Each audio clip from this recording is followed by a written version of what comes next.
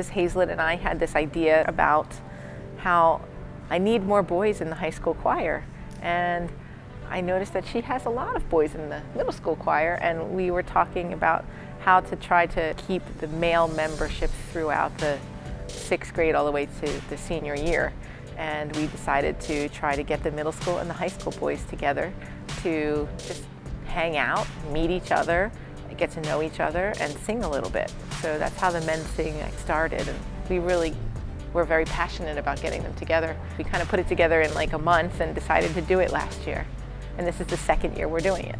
Attrition is a natural thing that occurs from elementary to middle and middle to high school, but specifically when talking about men singing, sometimes there is like a cultural stigma about getting boys involved and boys feeling discouraged when they like to sing. So we like to put them in an environment where they feel like there's other boys that like to do that. So last year when we were brainstorming, we came up with this idea. It was just something we're really excited about, putting our guys together. It's really cool, for me at least, to get to see how far I've come by interacting with these kids. You know, I was singing earlier and I finished the part that we had learned and I just kept going, and one of the kids was shocked and he was like, "How did you do that?"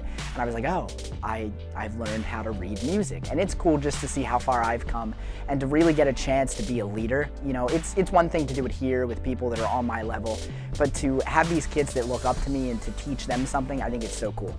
I think it's a good opportunity to kind of learn more challenging music and get to meet some high schoolers who might be a little more advanced, and they can teach me like some good tactics for singing.